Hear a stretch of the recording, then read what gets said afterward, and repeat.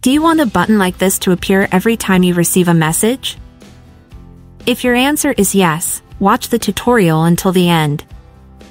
Today I'll show you how to use the Bubbles feature in Google Messages. Let's get started. Open Google Messages on your phone. Then tap on the profile icon on the right side. Next, open the Messages settings field. Find and open the Bubbles field. Here you have three options. The first option means that a floating button will appear every time you receive a message. The second option, Selected Only, means that the button will appear only for certain contacts.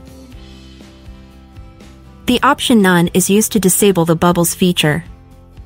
I will select the All option. Now I will exit the Google Messages app.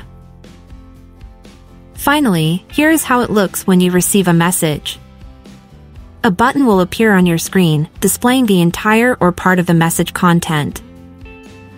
By clicking on the button, you can read the message and reply to it. That's all for this tutorial. I hope you enjoyed the video. Like the video, comment on it and subscribe to the channel for more digital tips.